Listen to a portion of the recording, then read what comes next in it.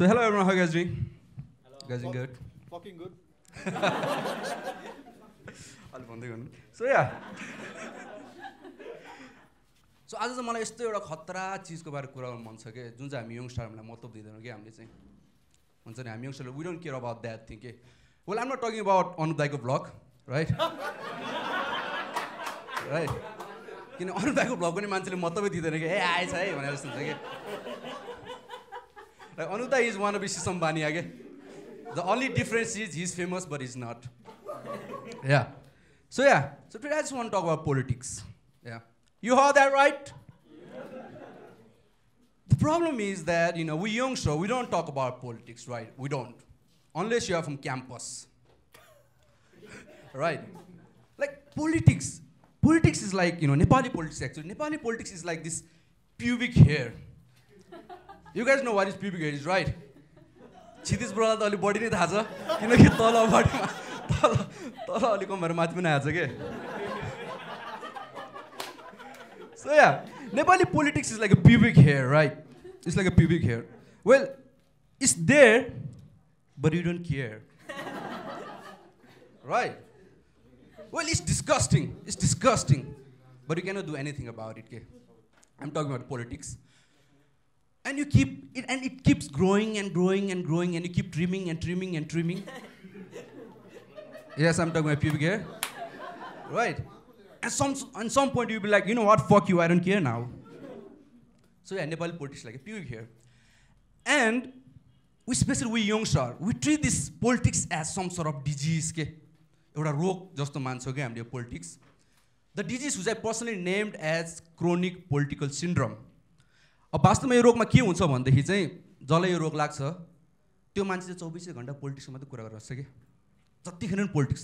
If you go to government college you will find lot of youths suffering from this disease के जतिखेर पनि पोलिटिक्सको कुरा है हक्दा मुद्दा खाँदा पात्दा जतिखेर पनि पोलिटिक्स. इभन सेक्स गर्दा पनि के बेबीलाई त्यसको गर्लफ्रेन्ड बेला बेबी आज समथिङ वाइल्ड गरौँ न भन्छ होइन यिनीहरूलाई के गर्ने बेबी मसाल जुलुस यिनीहरूको दिमागमा वाइल्ड सेक्स भने मसाल जुलुस हो क्या. Right? जतिखेर पनि पोलिटिक्समा कुरा गर्नु. Unfortunately, one of my friend, he was, suffering from this disease. So मैले त्यसलाई हस्पिटल लिएर गएँ डक्टर कहाँ. डक्टर भाइ के भयो तिमीलाई भन त भन्दै थियो कि. अनि माई फ्रेन्ड वाज खोइ डक्टर साहब के भयो जिन्दगी खत्तम भयो कि डक्टर साहब यार जतिखेर पनि दिमागमा राजनीतिमा त कुरा खेल्छ. यस्तो राति सपनामा प्रचण्डीसँग पुरा अँगालो मारेर बसेको मात्र सपना देख्छौ डक्टर साहब के भएको यो जिन्दगी त खत्तम भयो त. त्यस्तो हुन्छ है भाइ तिमीलाई डक्टर साहब यार आजकल त मलाई चुरोटको पफ भन्दा केपिएलको गफ मिठो लाग्न थालेछ हो के भएको यस्तो. ओहो यस्तो बोर लगाएर केटासँग तास खेल्न गयो सत्ता भाइ के पल्टिँदैन त. एन्ड डक्टर वाज ओहो भाइ तिमीलाई त डेन्जर रोग लागेको छ नि त यार यसलाई त क्रोनिक पोलिटिकल सिम्पटम भन्छ. मे God bless you. And my friend ओहो डक्टर साहब त्यस्तो नभन्नु न यार मलाई त यस्तो रोग लाग्नै सक्दैन राम्रोसँग हिँड्नु त एचआइभी पो हो कि. Right. So yeah, politics is disaster in Nepal. Kinaki Nepali politics is bizarre in a sense. It's a bizarre, right? Je pani huna sakcha ke Nepali politics ma. Like recently, couple of week ago, KP Oli he became a prime minister, right? Again. Like 2 वर्षमा 2 चोटी प्रधानमन्त्री. I'm like तपाईले त्यस्तै प्रधानमन्त्री बन्ने इच्छा भएको भए why did you even resign? Make no sense नि हैन. I think KP Oli has remembered his funniest joke after he resigned. La sala shit! Yo joke to bhanne विषय छ यार. You know what? I need to be a prime minister again. त्यसो भए जस्तो लाग्छ कि मलाई चाहिँ. And in a sense, KP Oli has trolled the whole nation. He trolled the whole nation. सुरुमा he was like, अब म राजीनामा दिन्छु. Yes, म राजीनामा दिन्छु अब. And everybody was like, oh, thank God, साला गयो. Yes, सही हो. But next year, he was like, surprise, surprise, motherfuckers! Guess he's back again! He trolled the nation, actually, he did. Even त्यो शपथ खाँदा त्यो बुकमा हात राख्छ नि थाहा छ त्यो के गीता सीता के भन्छ नि त्यसमा हात राख्छ नि. Even सीता हो सही हो. जुन बुकमा हात राखेर शपथ खान्छ त्यो बुकले नि भन्ने होला के bro KP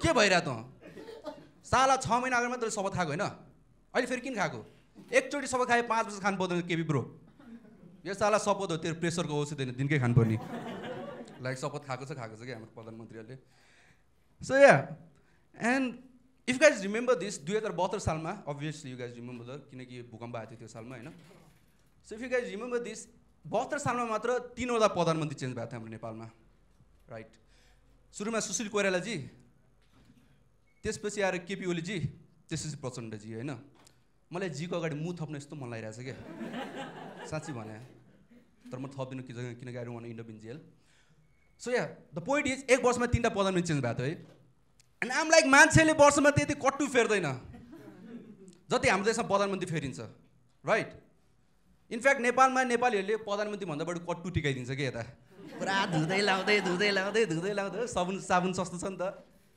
and you know I feel no same comparing our prime minister with this कट्टु I feel no same किनकि एटलिस्ट कट्टुले त तपाईँको इज्जत बचाइरहेछ राइट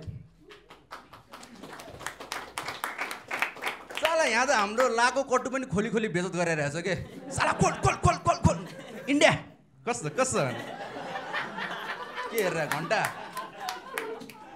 लाको कट्टु खोली बेजत गरिरहेछ के सो यहाँ हाम्रो देशमा प्रधानमन्त्री चेन्ज भइरहन्छ साला यही कारणले हो कि हाम्रो नेपाली स्टुडेन्टहरू फेल हुन्छ क्या क्लासमा पढ्नु गयो सुशील कोइराला प्रधानमन्त्री दिनु पढायो अनि एक्जाम दिन गयो केपी ओली अझ साला ब्याक पेपर दिन गयो प्रचण्ड फेल हुँदैन त नि पढ्ने वातावरण छैन कि नेपालमा ए like you know American they are fucking jealous of us के they will like hey how can they have a 3 prime minister in a single year हाम्रो नि यस्तो चाहियो हाम्रो चेन्ज हुनु पर्यो Trump be like fuck you can't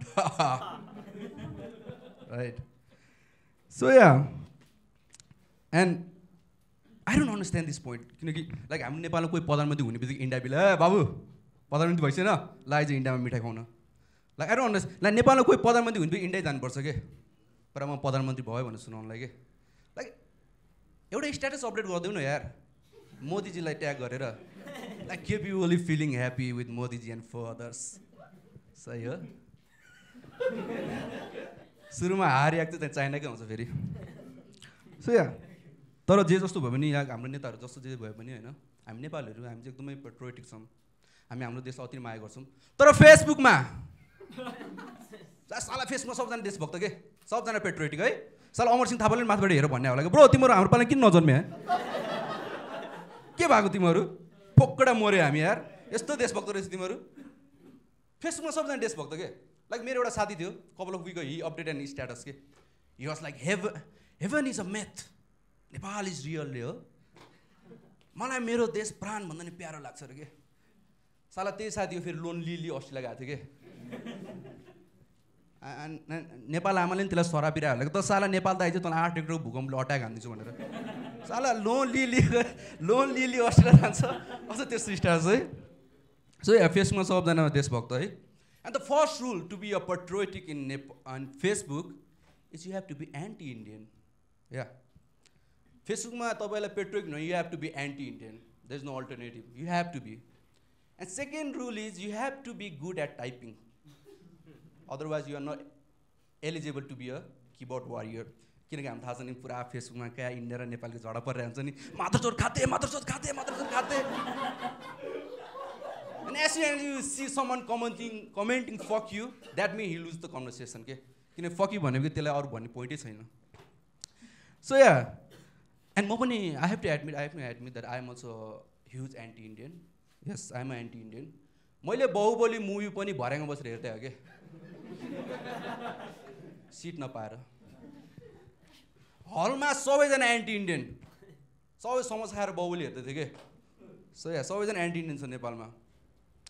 And म Facebook हेर्दै थिएँ like one day I was going through my news feed अनि हेर्दै गएँ अनि एउटा भिडियो देखेँ कि मैले त्यहाँ Sushant खत्रीको you guys no Sushant Khatri is right तेरो नाममा खुब नाचेको थियो नि त्यसले सो एउटा भिडियो हेर्दै सुशान्त खत्रीको भिडियो आयो कसम मलाई त्यो भिडियोले त्यति दिमाग अटेन्सन पाएन जति त्यो क्याप्सनले पायो कि तल लेखेको कि like caption was this fucking amazing क्या क्याप्सन लेखिरहेको थियो कि हेर्नुहोस् कसरी एउटा नेपाली युवकले आफ्नो नृत्यद्वारा इन्डियनहरूलाई धुलो चताए अरे कि आम like bro are you crazy तिनीहरू स्टेजमा नाचिरह मरुभूमिमा होइन कस्तो धुलो चटायो भने है अनि हामीलाई ठिक छ एउटा नेपालीले धुलो चटायो तर साला यत्रो वर्षदेखि इन्डियन गभर्मेन्टले हामी नेपालीहरूलाई गुलो चटाइरहेछ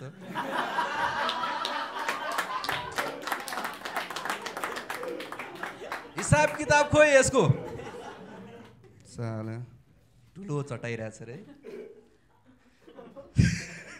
ब्रोले धेरै चाट्यो जस्तो छिटो चाहिँ आफूलाई ब्लोजअप दिन्छ छिटेछ ब्रोले भित्र गर्लफ्रेन्ड छैन आफूलाई ब्लोजअप भयो क्या सो अनि म कमेन्ट सेक्सनमा गएँ क्या म कमेन्ट हेर्दै गएँ कमेन्ट हेर्दै एउटा comment like there was this comment that I encounter was fucking amazing एउटा कमेन्ट थियो कि Buddha was born in Nepal के कमेन्टमा के फेरि त्यो अनि हामीलाई ब्रो राम्रोसँग हेर्थ्यो बुद्ध होइन सुशान्त खत्री हो के भइरहेको थियो जतिखेर Buddha was born in Buddha was born Nepal ल हाम्रो थेगो भइसकेको छ कि यो जतिखेर Buddha was born in Nepal Buddha was born in Nepal होइन जे भन्यो भने Buddha was born in Nepal के यो क्वेन्से सम्मान हुन्छ नि ब्रो यार काठमाडौँ के बित्यो पपुलेसन यार यो छ्या धेरै भनेर पपुलेसन कन्ट्रोल गर्नु पऱ्यो population and that person will bro तर जे जस्तो भयो भने होइन Buddha was born in Nepal हुन्छ ब्रो अनि हामीलाई ठिक छ Buddha was born in Nepal तर condoms are also manufacture in Nepal bro बुद्धको प्रिन्सिपल छोड त कन्डम युज गर अहिले लागि बस्न लायक ठाउँ बना राइट जतिखेर Buddha was born in Nepal अनि तेरो त किन फुर्किरह तेरो हात के छ बुद्ध नेपालमा जन्मिनुमा फोकडा क्रेडिट लिएर हुन्छ कि साला यस्तै मान्छे जिन्दगीमा आफ्नो जिन्दगीमा कहिले पनि बुद्धको प्रिन्सिपल युजै गरेको हुँदैन कि फोकडा Buddha was born Nepal so या अनि अरू कुरा हाम्रो नेपालीहरूको अलिकति मलाई चित्त नबुझ्ने बानी भने चाहिँ यो प्रोटेस्ट गर्ने बानी के जे कुरा पनि प्रोटेस्ट लाइक लास्ट टाइम एकचोटि के भइरहेको थियो भने बन्दलाई बन्द गरौँ भने बन्द गरिरहेको थियो कि